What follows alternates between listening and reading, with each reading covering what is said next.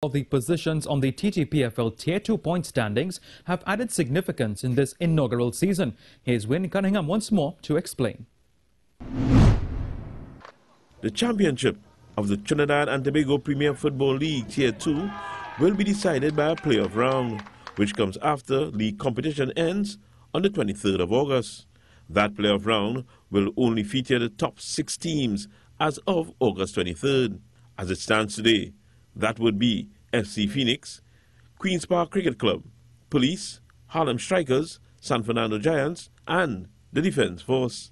Mathematically, Bethel FC is the only team out of contention for a playoff spot at this point, with one official match day remaining and some rescheduled games to be contested.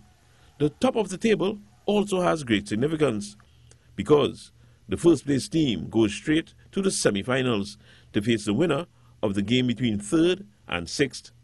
The second place team also makes it to the final 4 and will meet the winner of 4th versus 5th.